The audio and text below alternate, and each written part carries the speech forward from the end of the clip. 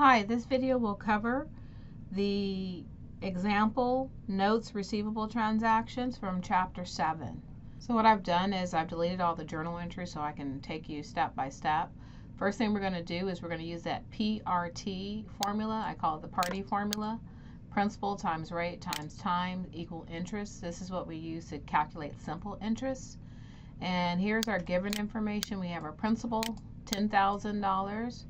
Interest rate, 12%. This is the annual rate. Whenever you're given an interest rate, it's always in terms of 1 year. And then your time. The terms will specify how long the person signing the note has to pay back the money. Now keep in mind, this example is dealing with a notes receivable. So even though we have a promissory note and you're reading, they talked about the maker of the note and the payee of the note. Keep in mind, these are the books of the person that is loaning the money out. So the lender. So this is from the lender's perspective. In addition, the customer, the person borrowing the money, has actually signed it, and the date that was signed was October 1st. So what we'll need to do is calculate when this note will actually mature.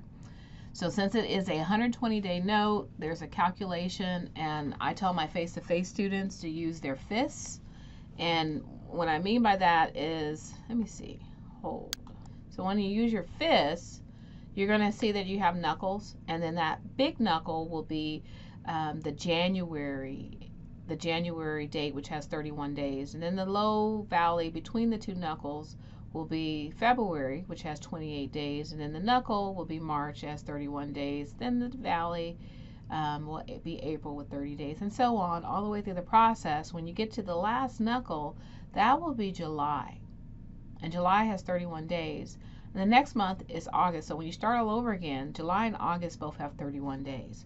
So using this information, happens to be that July and August don't fall within this date range of 120 days.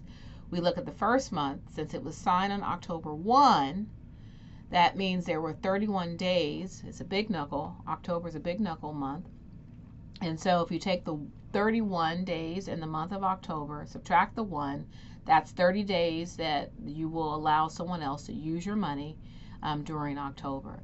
Then the next month has 30 days, so that's 30 days from October, 30 days from November. That's a total of 60 days. And then in December, there's another 31 days. So that right there is what? 30 plus 30 is 60 plus the 31. That's 91 days.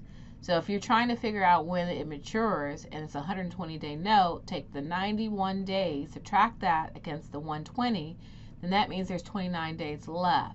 The following month after December is January, so January 29th will be the date of maturity. So our maturity date will be January 29th of the following year, and this happens to be, 2017, so this will be our maturity date. So now that we have the dates in question, now it's time to record the journal entries.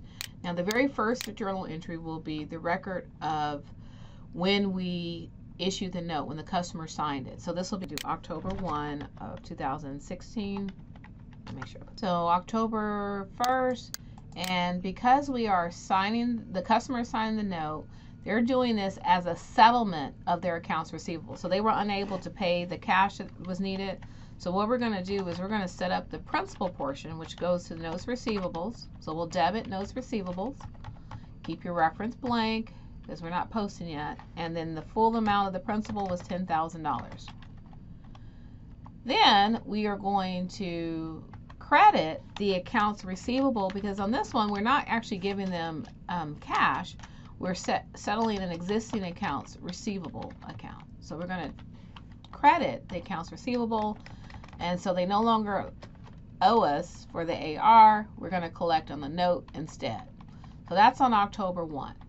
Now the next entry will be on the date of the recording of the accrued interest. Now, depending upon when the company actually prepares financial statements will determine when this entry is made. Now, if we're going to be making this, let's say monthly, and we're doing monthly financial statements, then we're going to have to prepare an adjusting entry every single month until this particular note matures of the following year. So on October 31st, the first month that we're going to prepare adjusting journal entries, we're going to have to accrue for the interest. And we do this by recording interest receivable because we, again, are the lender. So we have the right to receive interest that was earned on this $10,000 when the note matures. And we're going to go ahead and recognize the revenue now because of the revenue recognition principle. So interest revenue. Now the question is, how much are we going to debit to receivables and how much are we going to credit to the interest revenue? We're going to use the PRT formula. So as of October 31, we're talking about $10,000 is the amount of principal. The annual interest rate that was given to us at the beginning was 12%. And in the month of October, we're talking about 30 days. So what we'll need to do here is 10,000 times 0.12, which is 12%, converted to decimals, times 30 over 360. Now in your textbook and for a lot of financing companies, they will use 360 for their years instead of 365. They say they use it because the numbers are easily divisible by 10, 2, 30, 12. I mean, it's a very friendly number, but reality is a lot of companies may use this because they get slightly more interest. You can calculate it with a calculator, but a lot of times they'll use the 360, and you should see that in your reading for Chapter 7. So once we do that, we multiply those three factors, we get $100. So $100 will be the amount of interest we will accrue for those 30 days in which they had use of our $10,000.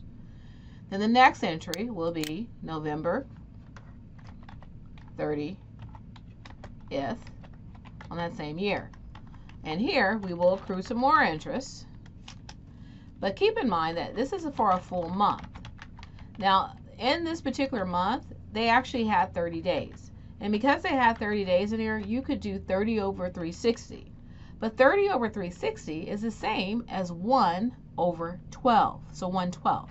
So depending upon your time period in terms of 1 year will determine what your t value is for our formula. So again, the formula, I said earlier, principal times rate times time equals interest. So again, 10,000 times 4.112, and this is the 30 days in the month of November. And we'll go ahead and do the math, and we still should get $100, just like we got previously, because we're using the same factors. Now for the month of, let's say, December has 31 days in it. So if we're doing a note that's in terms of days, we're going to use the $10,000 0.12 for the percentage, and then since December has 31 days, we're using 31 over 360.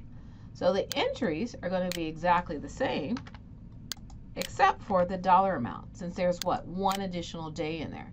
So that ends up being 103, and I just want to make my format right. So I get 103 for my debit and my credit, rounded to the nearest whole dollar, and that's what we have for December 31st. Now this is under the assumption that you're doing monthly financial statements. If you were doing annual financial statements, then you would just do 91 days over 360, assuming it was a calendar year, and then you would have 303 for adjustments for December only. But we've done all three. Now, it is, let's say, January. When does our note mature? January 29, 2017. So what we're going to do here is January 29th, the date the note matures. This is where we're going to receive the money. Assuming the person has done what they said they were going to do and honored their word, we're going to collect cash. Well, the question is how much cash are we going to collect? We're going to collect the principal plus the interest. So that means we're going to have to recognize the fact that we've already accrued previously in our interest receivable account the 303. How do I get the 303? Again, add up the previous three adjustments. So that is the 103 for this receivable amount, the 100 for this receivable amount, and the second 100. So that's a total of 303. Then we're also going to get some interest revenue for those 29 days. So that means we got to do a calculation here, and I end up getting what, 96.6, which is 97. So interest revenue is going to be $97 credit. And then of course we're going to get rid of the principal. That's notes receivable for the full amount of $10,000. So how much are we talking in terms of cash? We should be receiving the 301, the 97, and the $10,000 principal. So we're expecting to receive a check of $10,400, assuming they honored their word. Now, if they didn't honor their word, we would have these items that we would also be collecting, or not collecting, but crediting, so forth. So the 303. But the thing is, since they didn't honor their promise, we didn't get the cash. Now, depending upon whether or not we expect to collect the money, did they just like, oh, I don't have it on the 29th, but I will gladly have it a week from now or 2 weeks from now, then what we'll need to do is we need to set up an accounts receivable. Now, because the original term said the maturity date is on the 29th, we can't tack on any more or any additional penalties because we didn't agree to that. So it's like a contract. So we only agreed to basically charge them interest for these 120 days, and we expected payment on the 120th day. So here we're going to set up an accounts receivable. No more interest can be accrued because we didn't specify that. No other additional fees can be charged.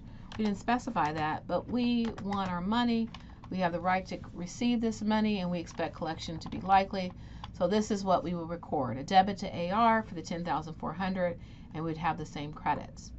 Now, on the flip side, if we see, oh, we're looking at the Fresno Bee, and oh my gosh, this company's declared bankruptcy, they're not paying us our money, it's now the 29th, and collection is not expected, then what we'll do here is we'll basically write it off